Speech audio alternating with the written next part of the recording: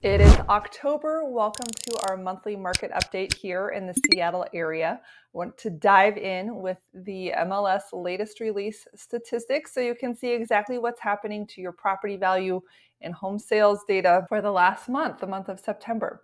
So as you can see here on our graph, we have King County, Snohomish County, Seattle, and Bellevue as our representative areas.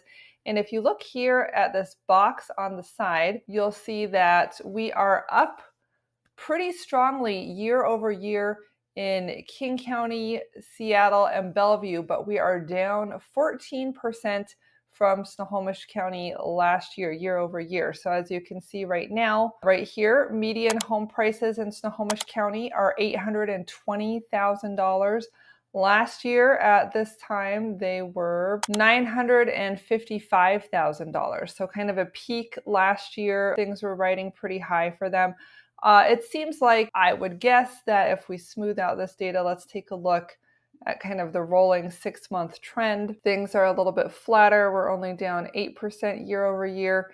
And this to me just looks like a softening of that ex-burbs market. People are not having to go out as far into the countryside to get affordability because we have lower interest rates now, and also more people are interested in being at work. Amazon and other employers are requiring more presence at work these days. So the idea of living far out in the country, getting a big house that's cheaper, is not as appealing when you're going to be having to do an hour and a half commute every day to get into the office. So that's my hypothesis on that. But I also think that this line is pretty bouncy. As you can see here in June, we were up in the 900s. So I don't think that that's much more than kind of seasonal variation. It doesn't seem like it's a flat line or a strong trend there. Conversely, you can see that Seattle, which is the red line, has gone up and held steady this year with, again, more people coming back to the office. Seattle is up 11.5%, and average home prices there are $870,000, including both condos and single-family homes. If we look at just condos, let's go to Seattle and look at just condos. That's giving us an average price point of $604. And if we look at just residential, that gives us an average price point of $941. So you can see, depending on whether you're going for a condo or a townhouse type of property versus a single-family home, where those median price levels fall.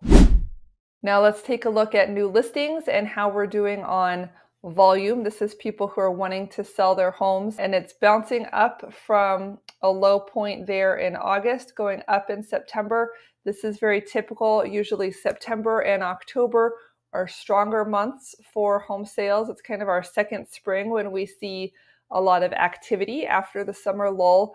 And then as we get into Thanksgiving and Christmas and New Year's, it's kind of flat. It's dark, it's the holidays, people are staying at home. That's not when they choose to move.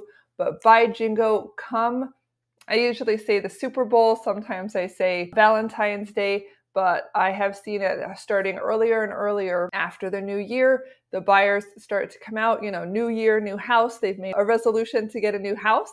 And so they are out shopping pretty early in the year, usually predating the new housing inventory, which starts to be listed, I would say, mid-February and after. So if you're trying to get a good deal on a house, that's a good time to be shopping, but know that there won't be as much selection. It tends to be more, I would say, lower quality homes, estate sale homes, and properties that aren't, the spectacular ones where people have the ability to wait until their rhododendrons are blooming or their dogwoods or whatever makes their yard look great. They usually wait until a little bit more of the April timeframe to put those types of houses on the market. So if you are looking for really premium, nice estate style property, I would be looking to buy or sell between March and May if you have that much discretion and control.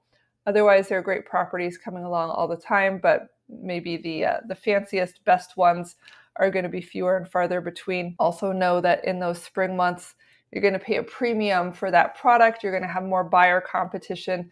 Chances are higher that the price will escalate. So if you're looking for a good deal, kind of going against the grain and looking for property in this darker season, the lower selection season, is actually a great idea.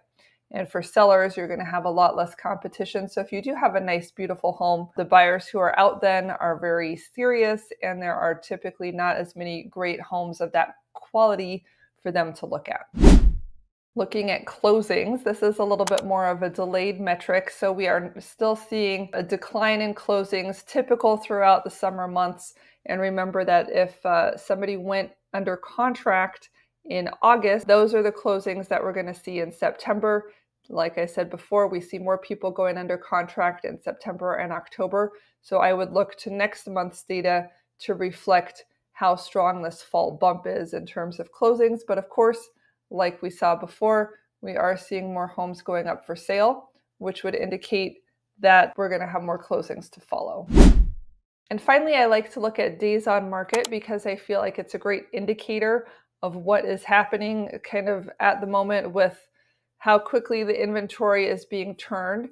And as you can see right here, we have between 1 and 2 weeks as our median time that it takes a home to sell.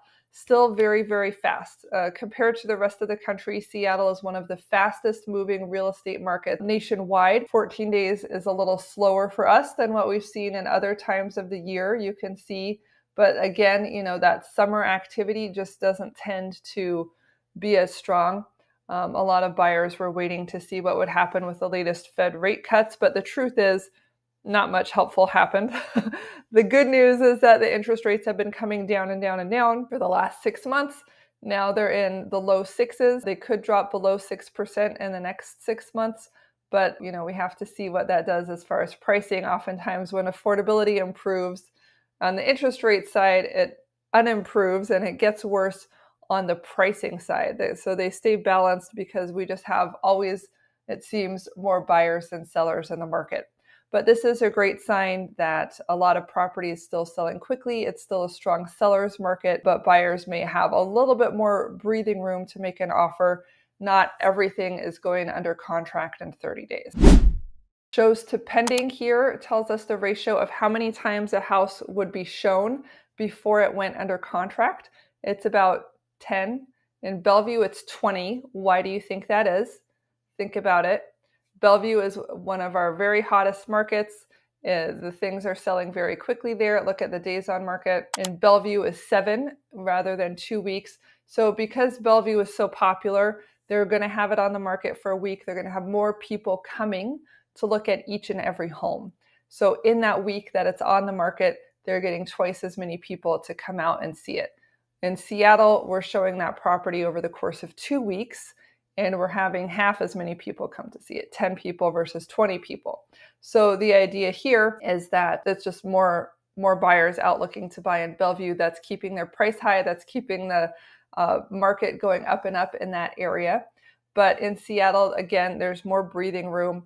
And sellers can expect that once they've had about 10 people through their property, they should have had an offer. If you've had 10 people through your property and no offer, it's time to think about why that is. Does something at the property need to change? Something with the presentation or the pricing?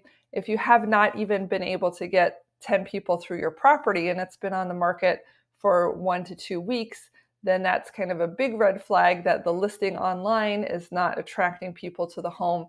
So looking at even more severe, changing the photos, changing the interior layout, changing the pricing. It's a big red flag if you can't even get 10 people to come to the home in the first 10 days. So that's pretty much where we are. It's still a very strong sellers-based market here, but it's improving for buyers. It's a good time of year to start bargain hunting. Buyers right now in the autumn, you have some selection. In the winter, you have less selection, but lower prices. And then in the spring, prepare for things to take off and have another price surge. As you can see, here's this spring. We actually didn't have, this is median home sale prices. In Snohomish, the market came down in the spring. In Seattle, the market came up. And in Bellevue, the market came way up in the spring. Last year, it was pretty flat, but made its way up in the spring, peaking in April and May. And even in June, it was high. In 2022, that was a crazy year.